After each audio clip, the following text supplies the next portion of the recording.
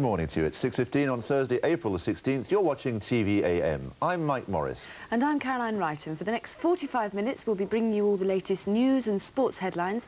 Our special guest this morning, the Roman Catholic Bishop of East London, the Right Reverend Victor Guazzelli. Yes, and David Philpott has been called to the rescue in the absence of Wincy, who's still not feeling too good. David will be here keeping you up to date with all the weather, and Adrian Brown, well, he'll have all the latest news from the financial world. Then at 7 o'clock, Anne Diamond will be here with Good Morning Britain, of course. First, though, let's get the first news headlines of the day from Caroline. The two British women who've been caring for sick and wounded refugees in Beirut are due to arrive back in Britain within the next hour. Dr. Pauline Cutting and Susan Righton spent months in the besieged Burj El Barajni camp, saving the lives of scores of Palestinians, despite appalling conditions.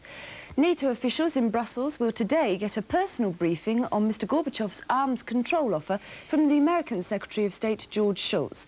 Mr. Shultz said considerable progress had been made following his three-day visit to Moscow. After letter bombs were sent to 3 of Mrs Thatcher's staff, Scotland Yard's anti-terrorist squad are warning public figures to be on their guard when they open this morning's mail.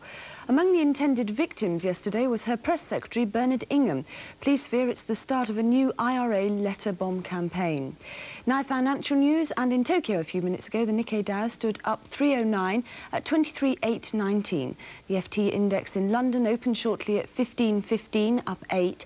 And on Wall Street, the Dow Jones index opens later today, up 30 at 2223. Mike. Thank you, Caroline. And as I just said, Commander David Philpott is with us, riding to the rescue in the absence of Wincy, and looking very fit to boot. You've been to Scilly Isles, haven't you, David? The Isles of Scilly, they prefer to call them. Yes, I have been. Yes, those two. Hello, I hope you like that in the Isles of Scilly. It was lovely in Tresca. Now then, today, well, a few showers still in the extreme north of Scotland, and quite